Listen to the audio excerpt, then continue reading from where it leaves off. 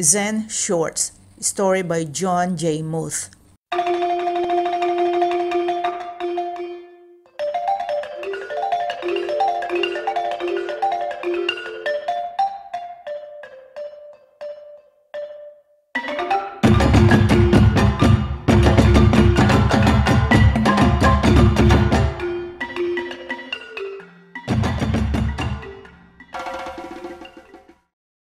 Michael, there's a bear outside, Said Carl.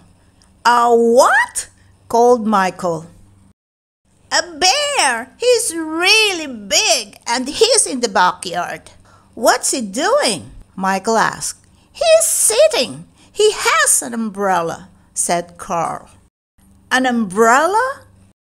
By the time the boys got outside, their sister Addie was already talking with him.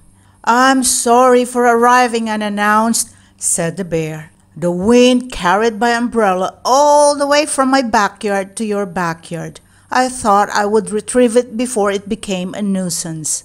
He spoke with a slight panda accent. Michael introduced himself. Then Addie introduced Carl because Carl was shy around bears he didn't know. And this is how Addie, Michael, and Carl met Stillwater. The next day, Addie went to have tea with Stillwater. "Hello," Addie said as she stepped inside. Come in, A faraway voice called. Then she heard the voice say, Oh yes, come out. Stillwater was in the backyard. He was in a tent. "This is a birthday present from my Uncle Roy," Stillwater said. "He always gives presents on his birthday to celebrate the day he was born. I like it so much that I'm not staying in my house right now." Stillwater invited Addie to sit with him. "You brought me some cake," said Stillwater. "That was very nice of you. Is it your birthday?" he asked. "No," said Addie. "It's not mine either," said Stillwater. "But let me give you a gift for my uncle's birthday. I will tell you a story." Uncle Roy and the Moon. My Uncle Roy lived alone in a small house up in the hills. He didn't own many things. He lived a simple life. One evening, he discovered he had a visitor. A robber had broken into the house and was rummaging through my uncle's few belongings. The robber didn't notice Uncle Roy, and when my uncle said, "Hello," the robber was so startled he almost fell down. My uncle smiled at the robber and shook his hand. Welcome, how nice of you to visit." The robber opened his mouth to speak, but he couldn't think of anything to say. Because Roy never lets anyone live empty-handed, he looked around the tiny hut for a gift for the robber, but there was nothing to give. The robber began to back toward the door he wanted to leave. At last, Uncle Roy knew what to do. He took off his only robe, which was old and tattered. "Here," he said, "please take this." The robber thought my uncle was crazy. He took the robe, dashed out the door, and escaped into the night. My uncle sat and looked at the moon, its silvery light spilling over the mountains, making all things quietly beautiful. "Poor man," lamented my uncle. "All I had to give him was my tattered robe. If only I could have given him this wonderful moon." "Your uncle sounds nice," said Addie. "I don't think I could have given away my only robe." "I know how that is," said Stillwater. "But there's always the moon." "That was a good story," said Addie. "Thank you," said Stillwater. "And this is good cake." "Thanks," said Addie. "I made it myself." The next day, Michael went to see Stillwater. Here I am, Stillwater called from the tree. "Can I come up?" asked Michael. "If you are careful," said Stillwater. "What if we could fly?" said Michael. "We could cast shadows on clouds," said Stillwater. "But what if we fell?"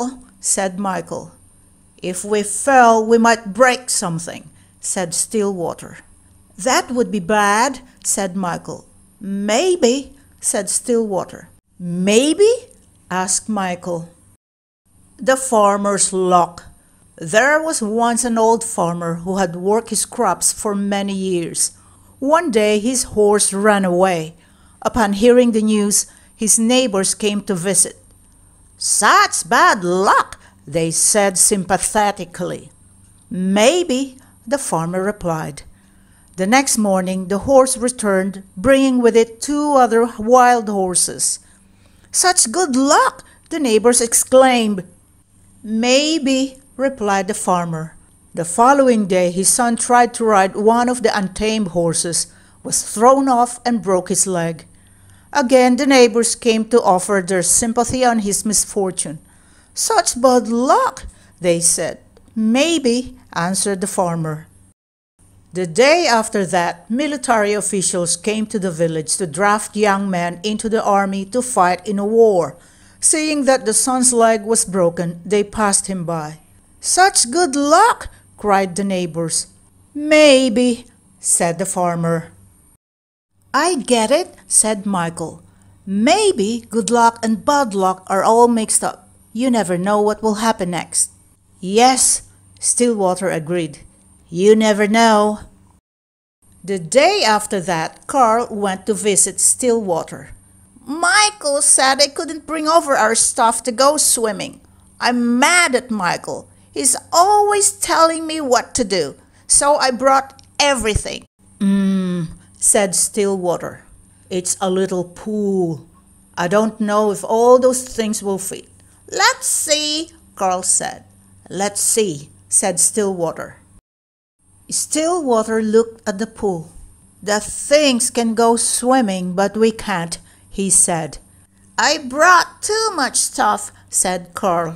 "That's okay," said Stillwater. "I'll help you carry it home later." "Why does Michael always have to tell me what to do?" Carl said. "If he were here, I would climb up really high. And I would jump on him like this. And I'd do a big smash like this." Later, Carl and Stillwater had tea. "Carl," said Stillwater, "you spent the whole day being angry with Michael. Did you notice how much fun we had?" Carl watched the steam rise from his cup. "I'm sorry I brought all this stuff," Carl said. "You don't need to be sorry," said Stillwater. "Right now you need to carry. Hold on tight and I will tell you a story." A heavy load. 2 traveling monks reached a town where there was a young woman waiting to step out of her sedan chair. The rains had made deep puddles and she couldn't step across without spoiling her silken robes. She stood there looking very cross and impatient. She was scolding her attendants. They had nowhere to place the packages they held for her, so they couldn't help her across the puddle. The younger monk noticed the woman, said nothing, and walked by.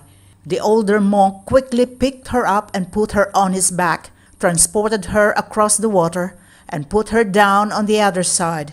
She didn't thank the older monk. She just shoved him out of the way and departed. As they continued on their way, the young monk was brooding and preoccupied. After several hours, unable to hold his silence, he spoke out.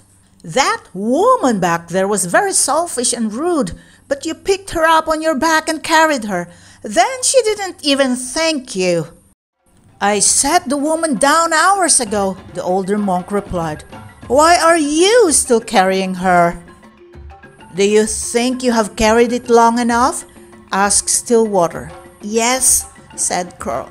"Good," said Stillwater. And this is how Addie, Michael, Carl, and Stillwater became friends.